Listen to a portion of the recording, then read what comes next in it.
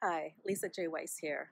I'm sitting here waiting for my car to be serviced and reading some articles and catching up on emails. And one of the things that I've been noticing as I've been reading is a lot of talk on mental health and emotional health.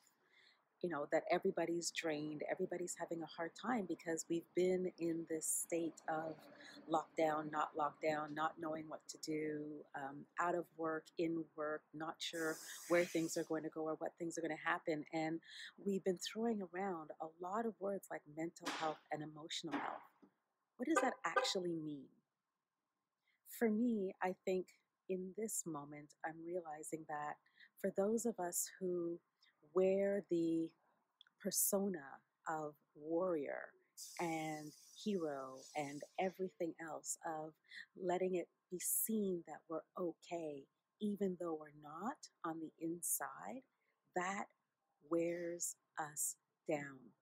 And that's what plays on our mental and emotional stamina.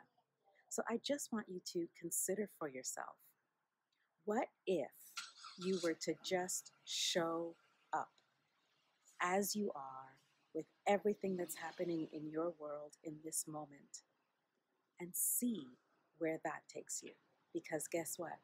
Everybody else is also having stuff going on. Until the next time.